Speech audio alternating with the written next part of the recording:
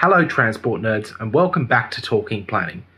So I recently was re-watching a video that I made last year about 2020, the year that was, and I had a little bit of a montage in there about things that I was planning to check out this year. So just re-watched it to see if there's anything I missed, and it turns out there are a couple of reviews that I've been meaning to do, so let's cross another one off that list. Approaching the Cultural Centre is this beige beauty operated with Glasshouse country coaches. Over the Christmas break last year I caught plenty of rail buses, including this Scania K310IB with an Irizar i6 body. Logan Coaches also has a similarly configured bus running around. Jumping on board, it's pretty clear that this is no ordinary coach.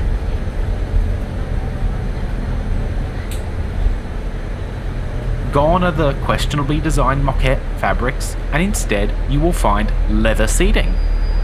I have a hunch that it's a high quality vinyl rather than leather, but it does feel much more premium than the in-your-face seat patterns that you'll see on most buses.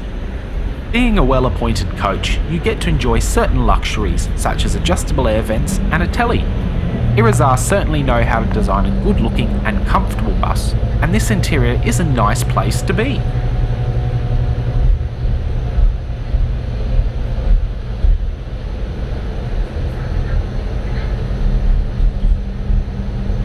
Compared to the majority of coaches in Australia, this Irizar feels more like being on an Embraer regional jet than on a bus.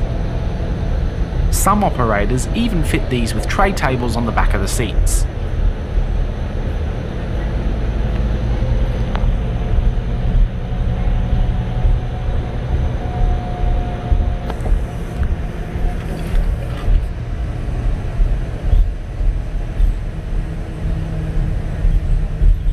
Since this was a Brisbane trip in the middle of summer, I can also fortunately report that the air conditioning was excellent, which is an essential feature for Christmas time rail replacements. And, if the air conditioning does happen to fail, Irizar even fitted these little hopper windows to let a bit of breeze in. I'm not sure how much it'll help, but it's the thought that counts. Spec-wise, the K310IB is rated for Euro 5 emissions and puts out, you guessed it, 310 horsepower. It also has a meaty 1550 Nm of torque. Let's have a quick listen now.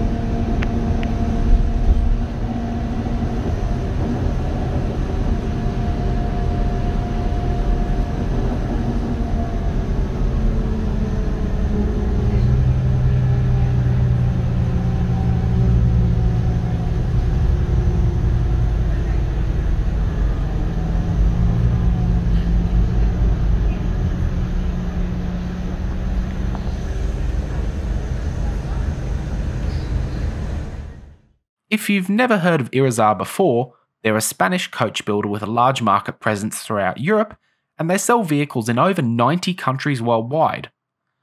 Irizar has also been gaining popularity across Australia over the last decade or so, and their buses have been purchased by a variety of operators including Kangaroo Bus Lines, Murray's, Greyhound, Bus Queensland, Logan Coaches, Bell Baker, and of course a host of smaller companies.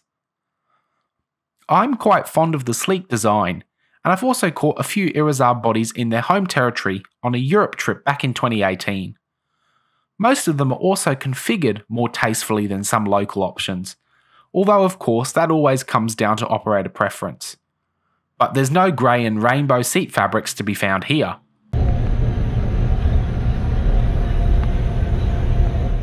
And as we continue towards Buranda Busway Station, I can also say this coach has a solid stereo, which of course as a passenger is either excellent or frustrating, depending on the driver's choice of radio station and the loudness of other passengers.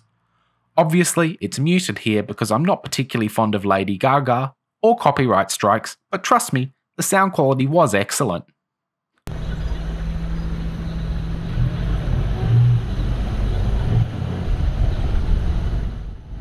And as we pull into Buranda Busway, it's time to say thank you for joining me. I will see you again soon. Buranda.